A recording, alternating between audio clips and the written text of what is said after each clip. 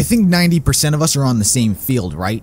Everyone is a fake. The other 10%, bunch of idiots. But you know what we've all been missing? We've all been focusing on the wrong thing. Everyone's looking at Sarge's lack of shotgun. Everyone's focusing on Tucker's excess of sniper rifle and lack of sword. But you know what the most damning piece of evidence that I didn't bring up? Others probably did, but I didn't. We're not focusing on Caboose. We thought just because he didn't say anything, we couldn't call his bluff. But actions speak louder than words. Look at this scene. Well, if you signed up looking for action, you won't be finding it here. We're a long way from chorus. No, I don't want to fight anyone. You see that? Play it again. Well, if you signed up looking for action, you won't be finding it here. We're a long way from chorus.